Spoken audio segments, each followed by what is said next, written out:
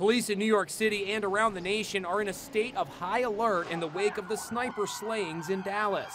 Steve, do you feel that police officers across the country feel as though they have targets on their back right now? Based upon the political climate, how could a police officer walk the streets and feel safe in this time and era? On CNN, retired NYPD detective Harry Houck broke down in tears over the senseless bloodshed. Harry, we know you have a 9mm handgun. Go ahead, Harry, okay? please. And you're taking on somebody with an automatic weapon, and you have a bulletproof vest that will not stop that round. I hope people could really appreciate what these police officers did.